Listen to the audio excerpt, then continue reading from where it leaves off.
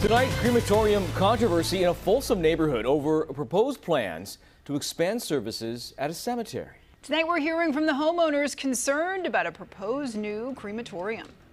So I'm very close. For decades, Folsom homeowners like Denise Schuker say the cemetery across the street has been a good neighbor. They're very quiet. I like that. But now she's fighting to stop a proposed new crematorium from being built to the burial ground. Having the smell of what that might be like, I don't want to think about it. And nearly all of the other 120 homeowners in the neighborhood agree. Odors, smoke, we don't know exactly what's going to go on, but we don't want it here. The primary breezes from over there, all of what they are doing is going to blow right over this neighborhood. Plans submitted to the city by Lakeside Memorial Lawn call for opening the new crematorium in an existing metal shed on the west side of the property. A new exhaust stack and propane tanks would be added, but all emissions would be below current air quality thresholds.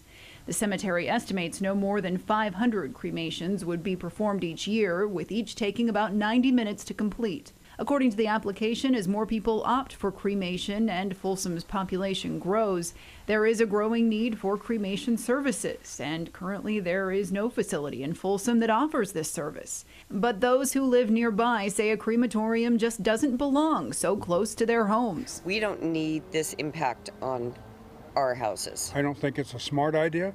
I think there's plenty of places way out there forever that could be used for a crematorium. I want to be able to sit on my front porch and not have to see a puff of smoke and going, oh, they're doing it right now.